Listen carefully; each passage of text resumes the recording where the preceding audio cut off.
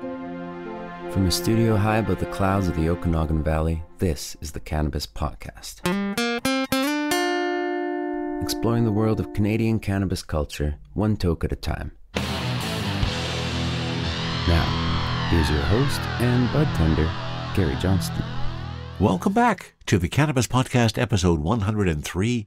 If this is your first visit, an especially warm welcome for you. I hope you're here for the cannabis information which is ahead of you for the next 30 or 40 minutes or so. Welcome along for the ride. Before we get started, let me remind you, this program is intended only for those 19 or older in your jurisdiction and is intended purely for entertainment purposes. You should always consume your cannabis responsibly. This episode, we look at a new screening device that's coming to the Northwest Territories. How about 425 million grams of cannabis up in smoke, and I don't mean by consumers. A story from OkanaganZ.com on unlicensed cannabis becoming less prevalent and legal weed becoming more prevalent. On Cultivar Corner, we are going to sample some TGOD Organic Green Dutchman Cherry Mints. And our feature interview this episode is with a friend of mine that I met at the BC Cannabis Summit. She works for 9 Point Agency and is the co-host of a podcast out of New Zealand called Bella's Who Blaze. In a few minutes, you're going to meet Kaya Blooms. All of that and more on episode 103 of the Cannabis Podcast. And once again, let me say thank you for being a listener. I really appreciate your support and the fact that you are here. Well, it happened, finally. After 2.5 years of the pandemic, it took 2 social gatherings over the summer that were fairly close together. Apparently, that was my undoing. After a family reunion we had in July that about 30 people, then we had a staff party of about a dozen. A couple days after that staff party, I took my very first COVID test. And it was positive. I have to chuckle because I thought I was going to get through this. But lo and behold, I didn't. A really bad flu is how I would nail it down. Knocked me down for 3 days, I guess. And the worst thing for me, especially in the context of being here in the Cannabis Podcast, I lost my sense of smell and taste. So I didn't think I was going to be able to do a Cultivar Corner this episode. But luckily, it's slowly coming back, and I think we're ready to go for the cherry mints in just a little bit. But I wanted to update you on that, and that's kind of where I am. My energy is not quite back up to speed, so I hope you won't notice any of that. But there we go. That's the setup. That is what's brought us to this point. We finally hit COVID, and now it's kind of trickling around a whole bunch of different people, as I'm sure you're experiencing in your world too. That's enough COVID talk. Let's get back to cannabis. We're going to head to the Northwest Territories. Well, actually, we're not. The story is about the Northwest Territories. I'm staying right here. This is a story from 420intel.com. Results in as little as 15 minutes. Officers with the Northwest Territories RCMP have a new tool to determine if drivers are over the legal limit for cannabis. The police service has now deployed the new roadside screening devices for THC across the territory. The Northwest Territory RCMP revealed that in a July 26 statement. Conducted similarly to roadside alcohol tests, the RCMP reports the devices are used to take an oral fluid sample and can be completed in about 15 minutes. The samples will show whether or not the driver in question is over the legal limit. The federal government notes that testing at or over 2 nanograms but under 5 nanograms of THC per milliliter of blood is a straight summary conviction offense, punishable by a maximum fine of $1,000. If a driver is convicted of a hybrid offense, either at or over 5 nanograms of THC per milliliter of blood, or at or over 2.5 nanograms of THC per milliliter of blood combined with 50 milligrams of alcohol per 100 milliliters of blood, carries mandatory minimum penalties of a $1,000 fine for a first offense, 30 days imprisonment for a second offense, and 120 days imprisonment for a third offense. In the Northwest Territories, there is zero tolerance for alcohol and drugs for drivers 21 and under. Novice drivers and some commercial vehicle drivers, according to the Northwest Territories Liquor and Cannabis Commission. Screening in the Northwest Territories will not solely revolve around cars and trucks. It's a criminal offense to operate a motor vehicle, boat, snowmobile, all-terrain vehicle, or other motorized conveyance while under the influence of THC over the limit. Impaired operations of motor vehicles by alcohol and drugs remains an issue within the territory, the statement notes, adding that impaired driving is not only dangerous but entirely preventable. THC increases your chances of getting into a collision. This risk increases significantly when cannabis is combined with alcohol, the statement adds. In May of 2021, Newfoundland and Labrador's RCMP was set to start using portable roadside drug screening devices.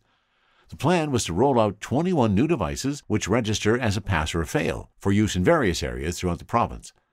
Later that month, the RCMP announced that 2 men were arrested on May 22nd, which happened to be National Impaired Driving Enforcement Day, for drug-impaired driving after testing positive of the new screening equipment for active THC.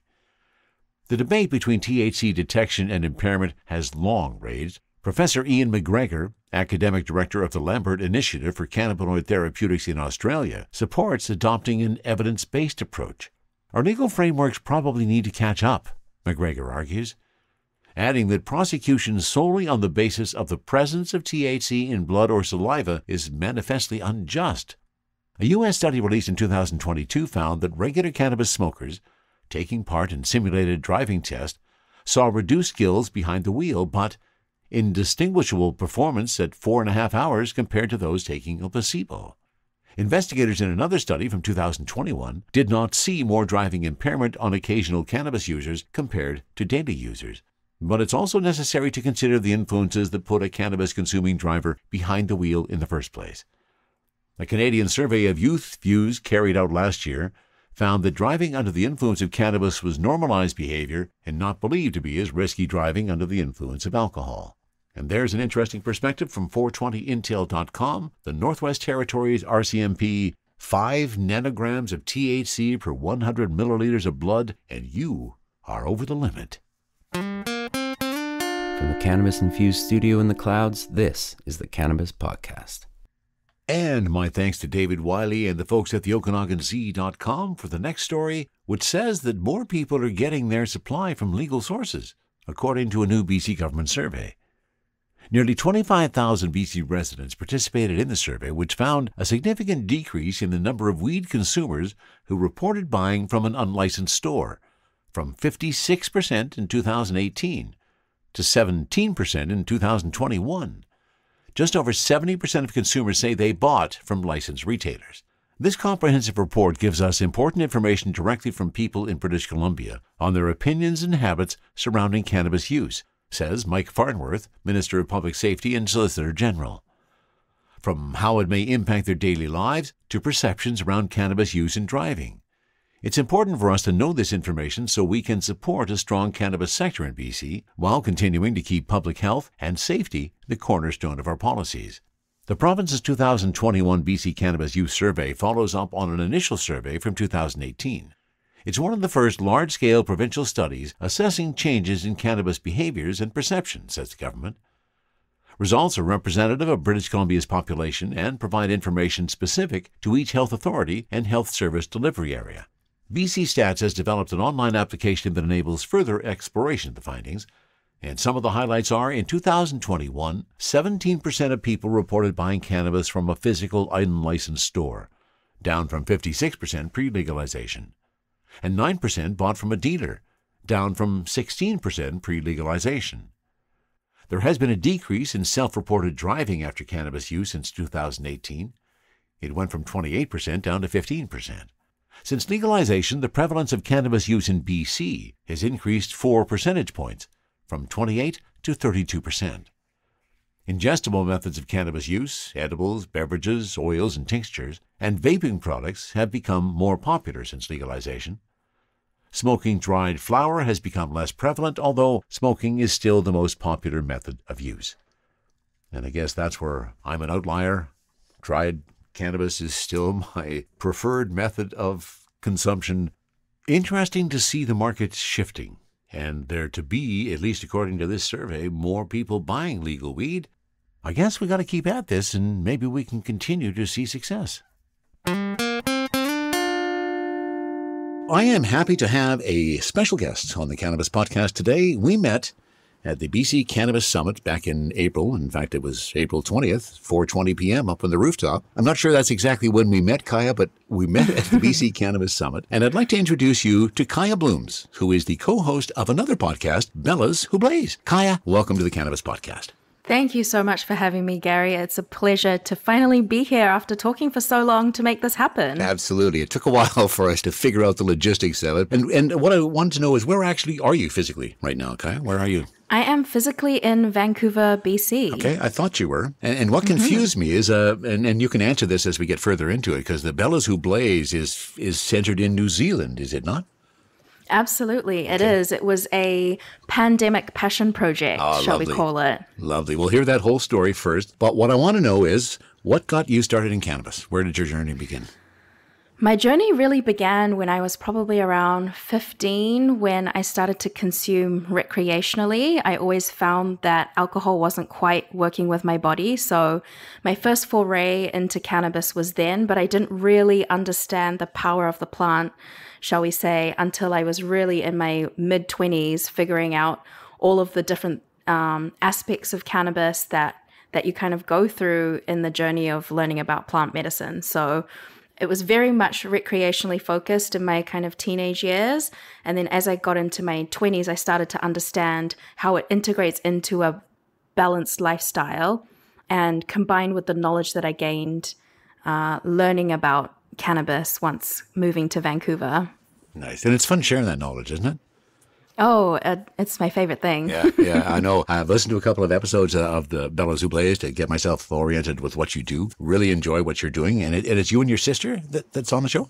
It is. My sister is the co-host, and we kind of tag team episodes, and some of them are with a guest who feature and share their knowledge and expertise. And then my sister is great because she's also a longtime consumer, but not as, I guess, in depth in terms of the education or the nerdy side like I am. So she's very good at bringing up the questions or perspectives that a lot of people would have if they're not as educated, I guess. Mm-hmm. Yeah, you two complement each other very nicely in the presentation of the podcast.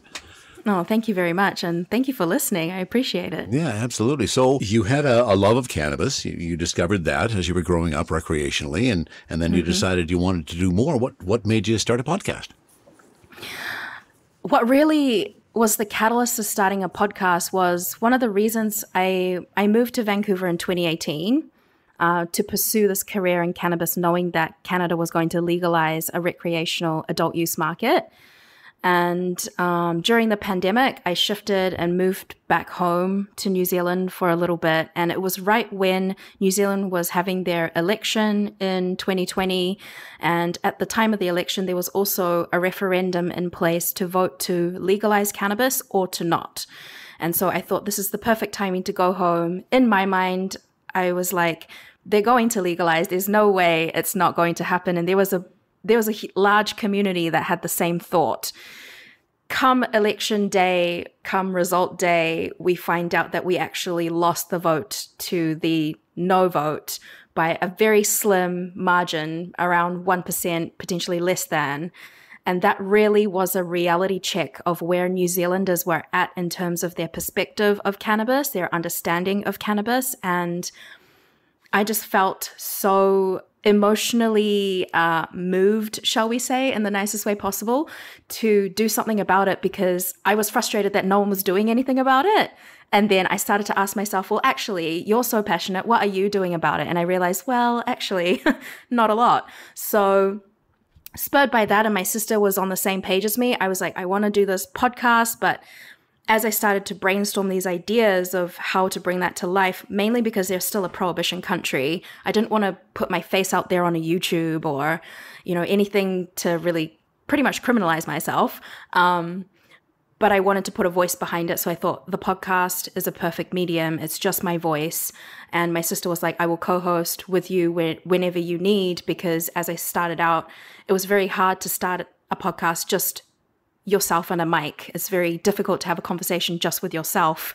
And that's how it kind of came about. And I wanted to share a different perspective of cannabis to New Zealanders to show the people, a community that I'd been a part of for 2 years when I moved to Vancouver, a community of really supportive women who were really out and proud about their cannabis consumption and really knowledgeable about it, and also had very balanced perspectives of it, because New Zealand isn't quite there yet.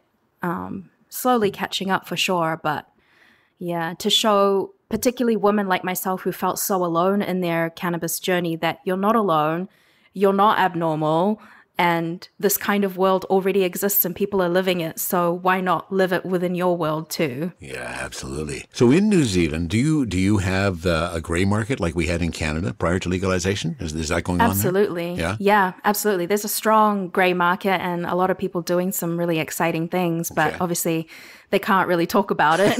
Yeah, that's right. So do you have the same situation where we had prior to legalization, where there are stores where you can go and you can buy your weed, but it isn't considered legal? That's still part of it? No, okay. It's much, much more conservative. It's really like pre that. It's, I meet a lot of people who struggle to even find a source of cannabis, and people message me asking me where can they source it, and I really also don't have an answer for them, unfortunately. It's really like you might know someone in your community, but it's just within a community. So there aren't stores that you can just walk into, and even you're also pretty conscious of where you consume cannabis in the public as well.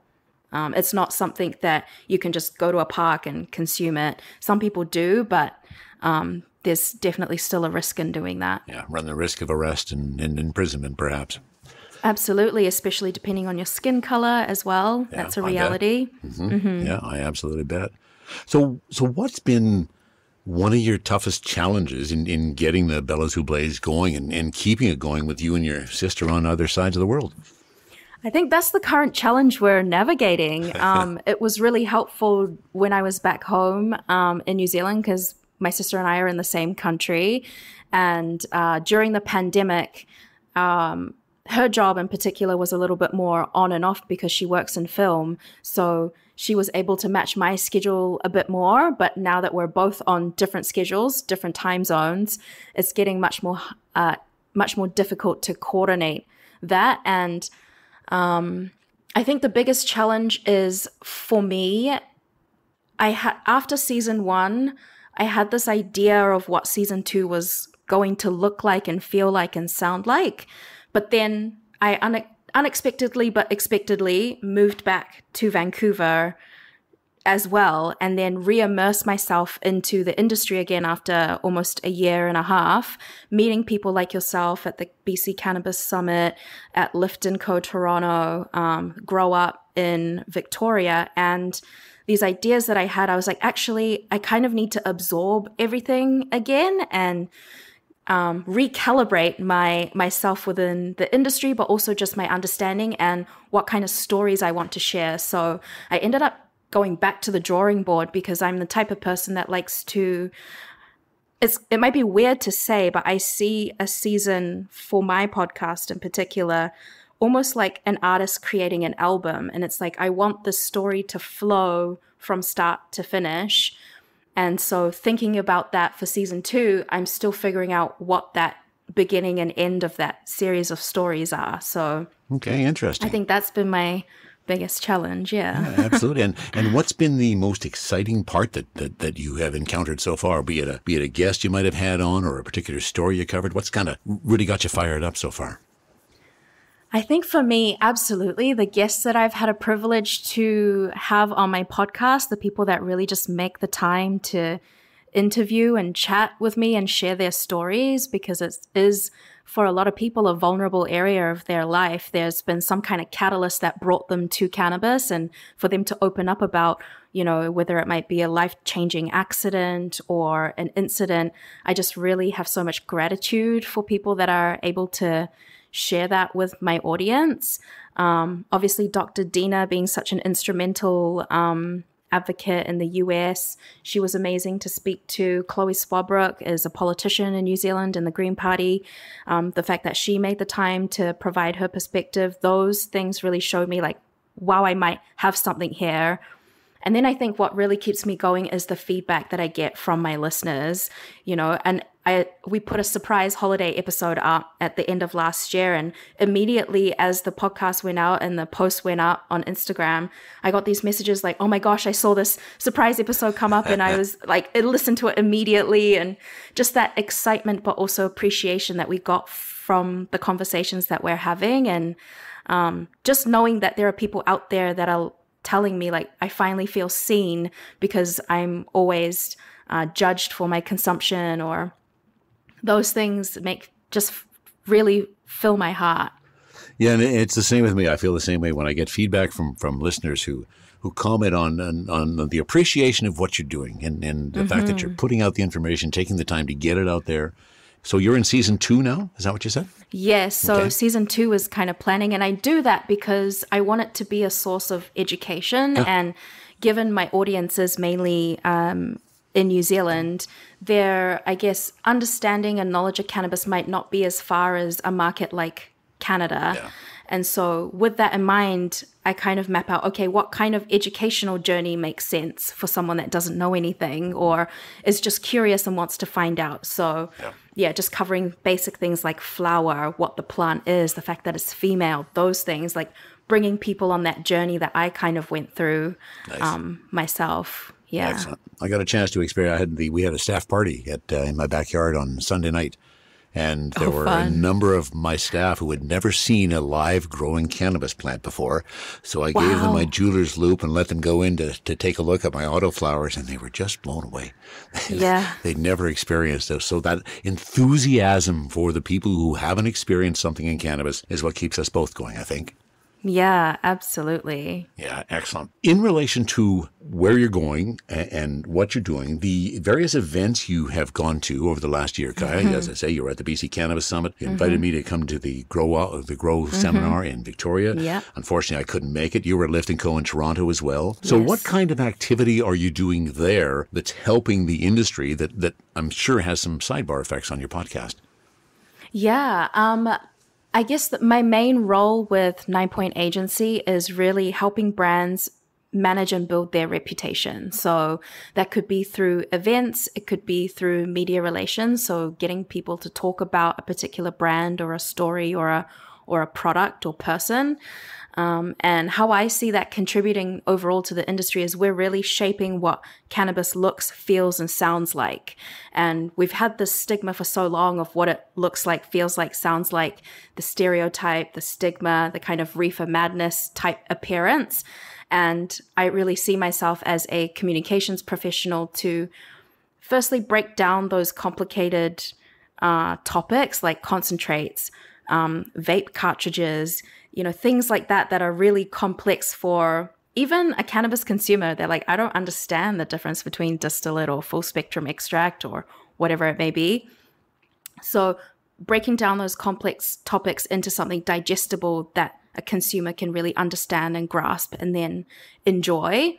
But also for the market that are still skeptical or scared of cannabis, to kind of create a nice steady incline ramp for them to just start to explore cannabis. Nothing that's going to scare them, nothing that's going to put them off, but slowly start to introduce and really welcome them into this world of cannabis. Yeah, I really like that phrase, that incline of experience that so expresses what we want people to do. Exactly. The slow, steady, a little bit more educated, and exactly. So that you don't have those, horrid brownie experiences that most consumers have once in their life. That everyone has had. Yeah, exactly. So Kaya and I were both on one of the panels at the BC Cannabis Summit, and that was on stigma in the digital communications age. What did you think about the panel and everything that we heard in that session?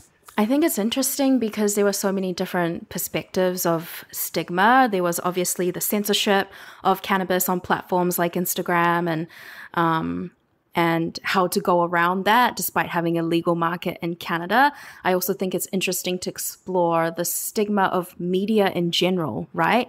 The number of podcasts that really talk about cannabis, fairly slim. The number of lifestyle media publications, journalists that are willing to touch cannabis in a lifestyle perspective is still very small as well. We maybe have a handful of journalists who are cannabis specialists and experts who write about it. But when you cross over into where we want to see cannabis, which is in, the magazines like Fashion or like a Woman's Day or an Elle Mag, we just don't see that crossover happening because there's still that stigma and also the lack of education. So I think exploring all of those arenas and then also how PR kind of fits as public relations as a discipline fits into that was really interesting to chat with everyone about. Yeah, I bet. Yeah, it's fascinating the work that you're doing. I like that there are people like you in the industry that are keeping that engagement going, because we have to keep talking about it, or it's not going to get any better. Like yourself. Where do you think we need to go, Kaya? What do you think needs to happen? Let's look at the Canadian market. Let's talk about edibles. What do you think needs to happen in the Canadian market to address the current concerns that are out there in the legal world regarding edibles? The idea from my perspective is clearly everybody who comes into my store, or at least 90% of the people who come into my store say, I want an edible and I want 50 milligrams. Well, I'm sorry, I can sell you 5 packages, but you're probably not going to buy those. Yeah. From your experience and the listeners that you have on your show, that's important to be addressed?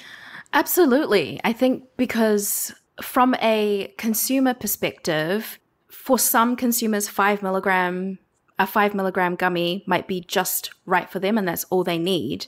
But if you're dealing with someone who has chronic back pain or migraines or some other health issue, but they're still using it as a lifestyle tool or a wellness management tool, and they can still only get 5 or 10 milligrams per unit, but they really need 100, I think that's not really fair on them. And the understanding of cannabis as a wellness tool, but also as a medicine, I think needs to improve from a government perspective. And there's just... Yeah, we need to be able to comfortably talk about what we all talk about when we're not on the store floor. Exactly.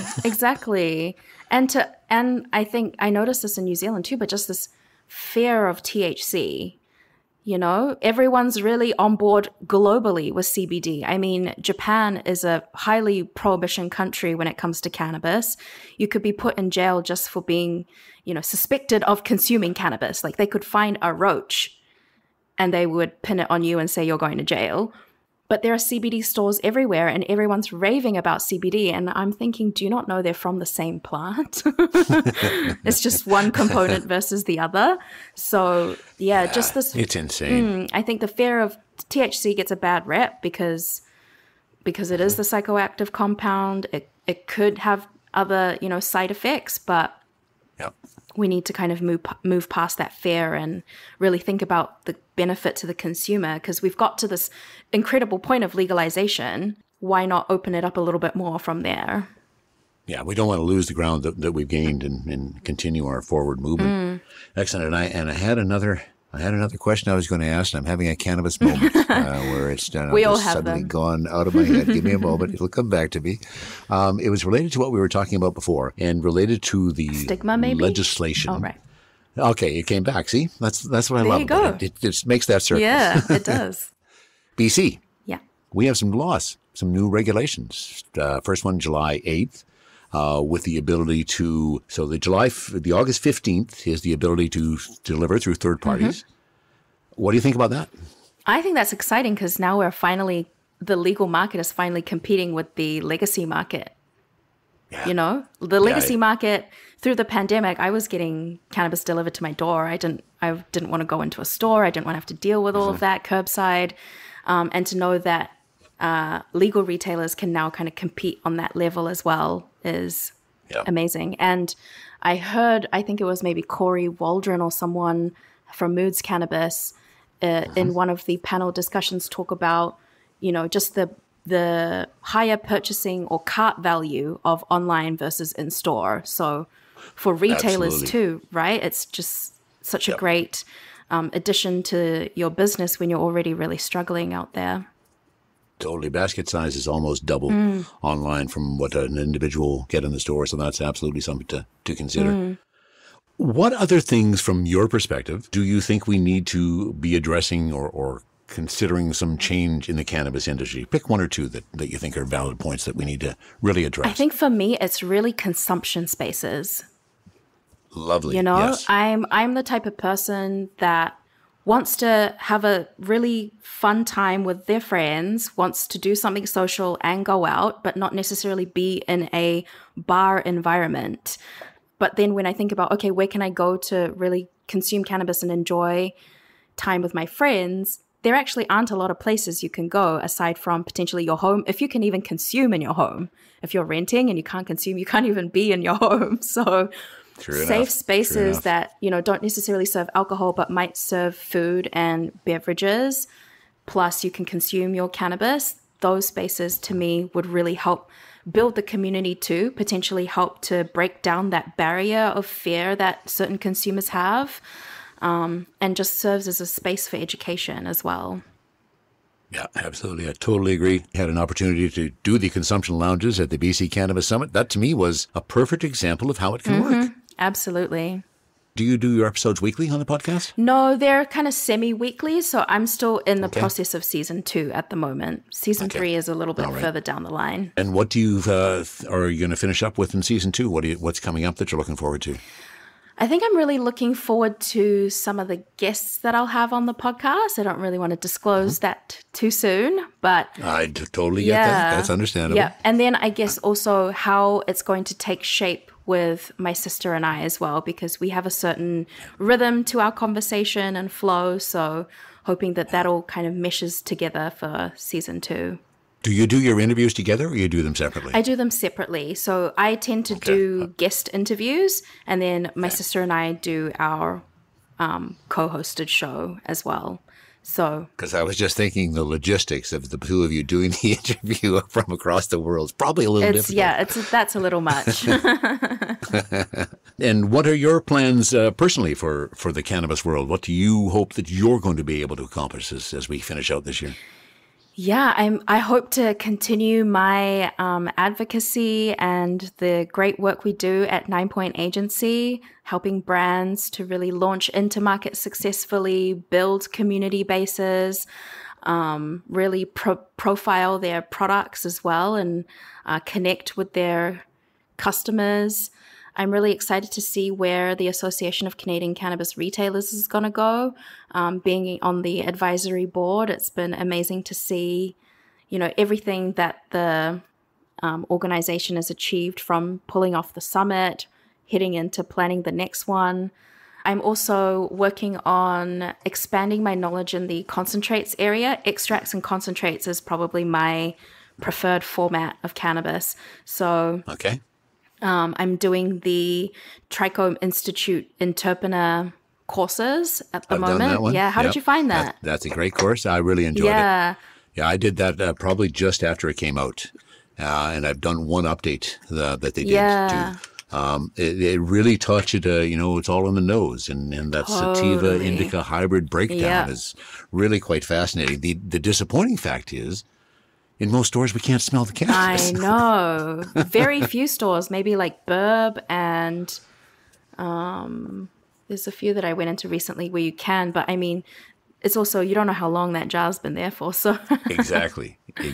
You don't. Yeah. Yeah. So that's cool. So carry on some more education for you? Yeah, absolutely. I think a lot of people say this in the industry, but we're all students of the plant. So continuing to expand that knowledge and learning, and just building on the knowledge that I gained from doing the cannabis sommelier certificates, which I've done both of through CannaReps, getting a different perspective from Trichome Institute with Max Montrose.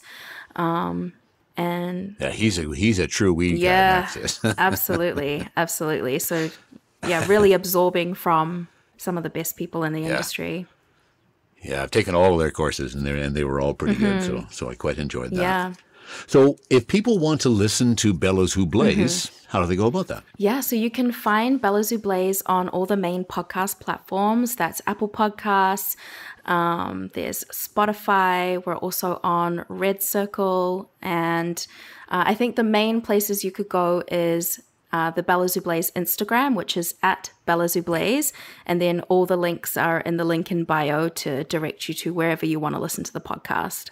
Well, it's been lovely. We finally got together and had some conversation, Kaya. I so want to thank you for taking some time to speak with me today. Yeah, thank you so much for having me, Gary, and congratulations on your long-running podcast. I mean, more than 100 episodes. That's incredible for someone that's put out 12. So...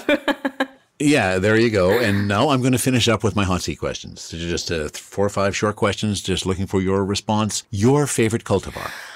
Oh, you've thrown that at me. Okay, so I think my all-time favorite cultivar might be, that's really hard to choose like a favorite, but if I had to pick one, I absolutely love green crack.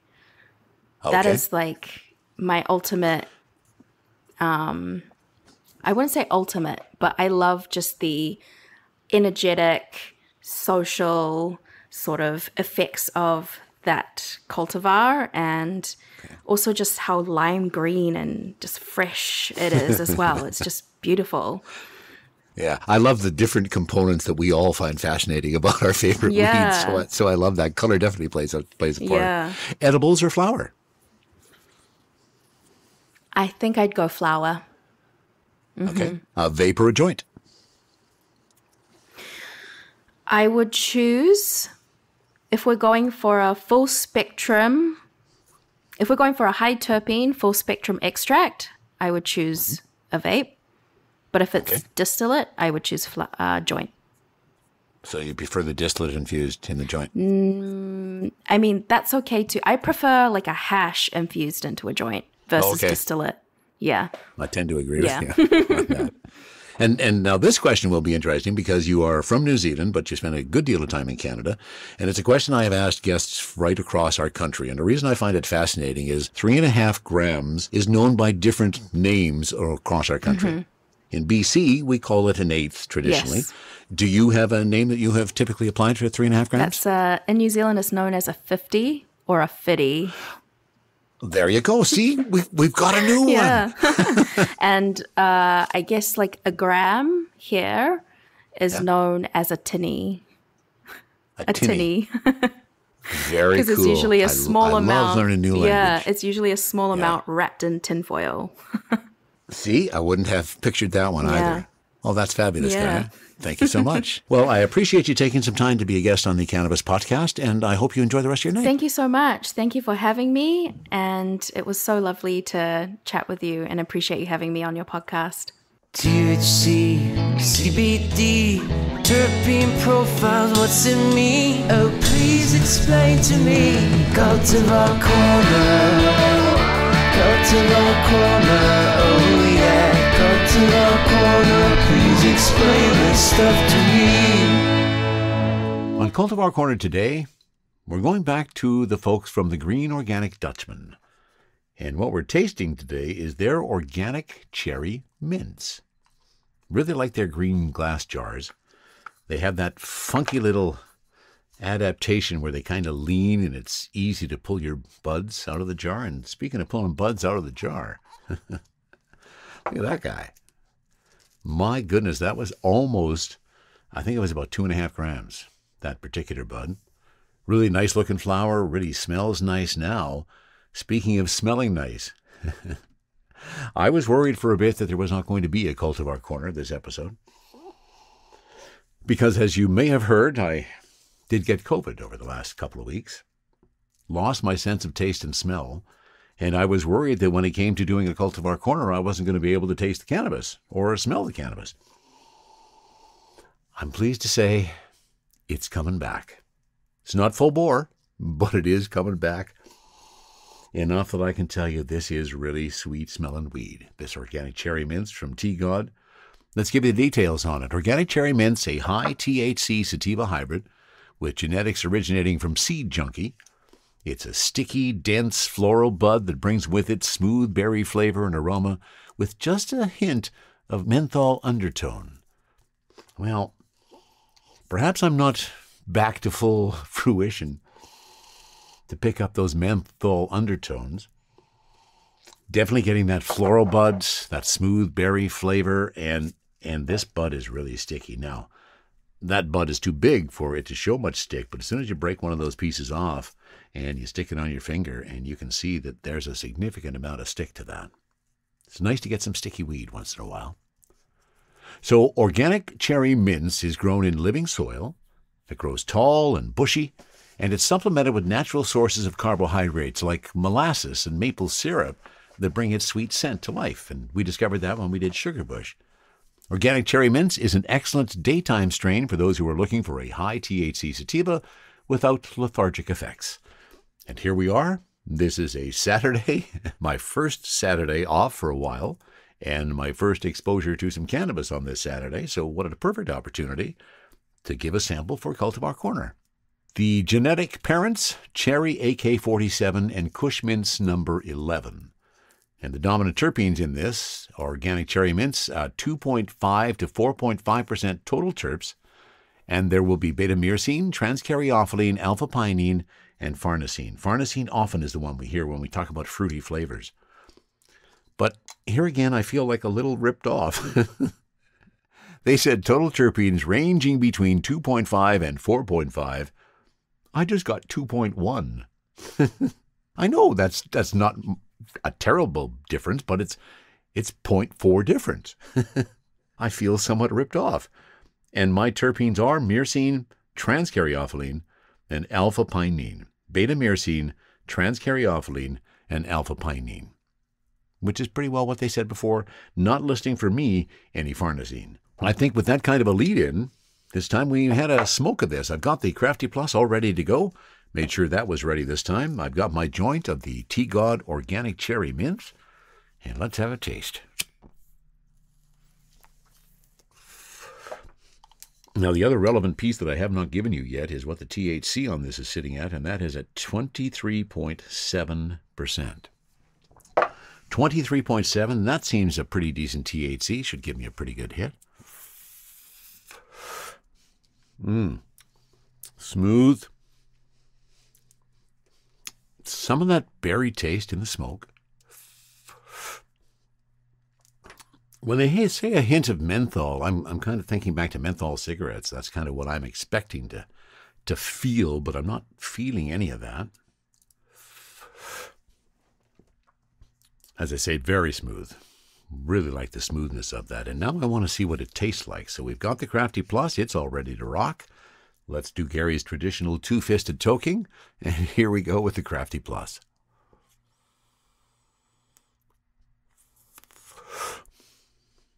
Oh, wow. Once again, even as I come off of COVID with having a lack of taste and smell, slowly coming back for me.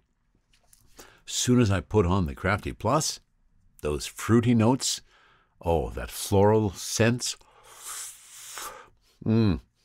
just comes a flying off of that. Now, interestingly enough, it's also creating a bit of a tickle at the back of my throat when I come using the vaporizer as opposed to the joint.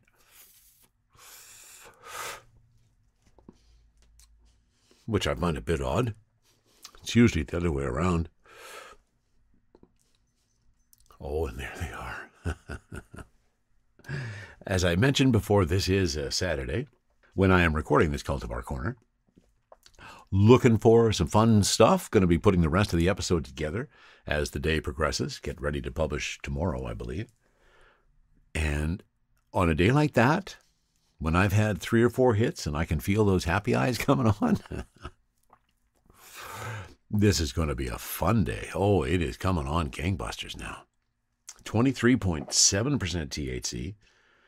And I think it's that magic threesome for me in terms of the terpenes. Myrcene, caryophyllene, pinene, more specifically beta-myrcene, transcaryophyllene, alpha-pinene, and throw a little farnesene in that mix. And that generally produces a pretty darn good high for me. A sativa high, and I know we're trying to get away from these discussions of sativa and indica. I really wish we could, but it's going to take some time. We are so ingrained, and even in the store, people are still so ingrained in that whole sativa-indica spectrum kind of thing. I really wish we could speak more about the terpenes and just the effect that those terpenes are going to have. For example, in this one, this is the sativa. I'm looking for some focus. I'm looking for some energy. I'm looking for some creativity. And all of that is wrapped up in my little two-fisted tokes here. And you may detect that I could be speaking a bit faster and perhaps rambling a bit more because that high is coming on. Oh, got to warm up the Crafty Plus one more time. I'll let that expire, but I still got the joint going. And if you've heard me discuss lately about this concept of, smoking a little weed and getting that effect, and then if you smoke more of it, it either degrades that effect or makes it better. And I guess that's an area where, frankly, as a daily consumer, I probably fall down a little bit. I probably smoke more of the weed than I really need to in most cases. Like in here we are. I've almost finished the Crafty Plus. I still got half of the joint. I'm pretty high. I should just put them down and say that's it. That's Cultivar Corner, but will I?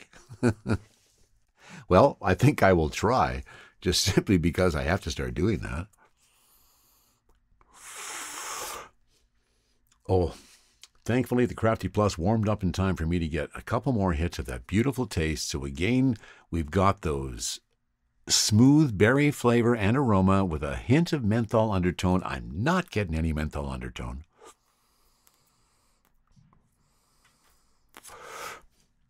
But I'm definitely getting some of that berry flavor and the aroma, especially from the Crafty Plus. Not so much from the joint, but from the joint, a really smooth smoke. 23.7% THC, beta-myrcene, transcaryophyllene, alpha-pinene, and farnesene are predominant terpenes. And high are predominant effect. I'm liking this. This is going to be a fun Saturday, a little sativa-driven from TGOD's Organic Cherry Mints. And we're going to finish today with a story from mjbizdaily.com. This is another story by Matt Lamers about 425 million grams of cannabis being destroyed. Canadian licensed producers have destroyed a growing amount of cannabis every year since adult use legalization nearly 4 years ago. The latest data signals that some of Canada's mass producers might need to further rein in output to bring it more in line with forecasted sales, after years of trying to right-size capacity so they're not growing more than they're able to sell. All told, Canada's federally licensed marijuana producers destroyed a record 425 million grams, or 468 tons, of unsold, unpackaged dried cannabis last year. Last year's total was up more than 50% from the 279 million grams of dried cannabis destroyed in 2020. LPs destroyed 155 million grams in 2019. Seattle-based analytics firm Headset estimates that sales of dried cannabis and pre-rolls amounted to 293 million grams last year in 4 key provinces, indicating destroyed inventory again exceeded sold production. Headset monitors sales in Alberta, British Columbia, Ontario, and Saskatchewan, which together account for approximately 3/4 of all legal sales of recreational marijuana products in Canada. In addition to the destruction of unpackaged dried cannabis, more than 7 million packaged cannabis products across the country were sent for destruction in 2021. Quantities of destroyed cannabis include 3.5 million packages of dried cannabis, 1.1 million packages of extracts, including vapes, 2.4 million packages of edibles, including beverages, and almost 16,000 packages of topicals. Destruction has been growing in Canada's young cannabis industry after the largest producers funded and built out more production capacity than the industry needed. Most of the biggest greenhouse transactions led to direct real estate losses worth millions of dollars, and balance sheet adjustments worth billions of dollars in inventory and other asset write-downs. Since 2018, almost 900 million grams of unpackaged dried cannabis has been destroyed by licensed producers because of overproduction and quality issues, a weight approximately equal to 650 Toyota Prius cars. That figure would easily pass the 1 billion gram mark when destroyed packaged marijuana is accounted for. Stuart Maxwell, a cannabis crop consultant based in British Columbia, said some large producers might be putting off destruction to make their balance sheets look better than they really are. I think some of the larger producers just want cannabis in their inventories. Even if they never sell it, it still looks good on your books to have assets, he said. A lot of producers aren't destroying products when it's ready to be destroyed, even though it's no longer marketable. Across all product categories in Canada, the amount of packaged products sitting in corporate inventories far exceeds the amount of packaged merchandise that is sold. The imbalance primarily lies with licensed producers, not wholesalers or retailers, Health Canada data suggests. Maxwell warned that the overproduction will make life difficult for most new entrants into the industry. I'm a crop consultant. I make my living teaching people how to grow more weed, but quite often my first meeting is uncomfortable, he said. A majority of the time I'm telling people, I'm sorry, but you're going to fail. And they usually don't hire me when I tell them that, but that's the reality if you're just getting into this industry now. The odds are, even if you are a good actor and you have substantial financial assets behind you, the numbers are not good for anyone. Because of these issues, oversupply, cannabis can't find its real price point. Another interesting perspective from mjbizdaily.com. It's astounding to me that we can build an industry or try to build an industry that almost has some inbred failures that, well, I guess they say that you have to make mistakes before you can learn, right? Well, we're getting pretty darn good at making those mistakes. We should have learned our lesson by now. Let me once more thank you for being a listener. I really appreciate that you are here, and however you support me, just as a listener, as a subscriber, or maybe you want to buy me a doobie. If you feel so inclined, you can do that at buymeacoffee.com/cannabispodcast. And if you ever have a comment on anything you hear on the Cannabis Podcast, please send a note to info@cannabispodcast.com. There's some exciting things coming up. I have some interviews lined up. I have some new weed being sent to me. This could be a fun summer and fall. That wraps it up for episode 103 of the Cannabis Podcast. From the cannabis-infused studio, high above the Okanagan Valley, this was the Cannabis Podcast.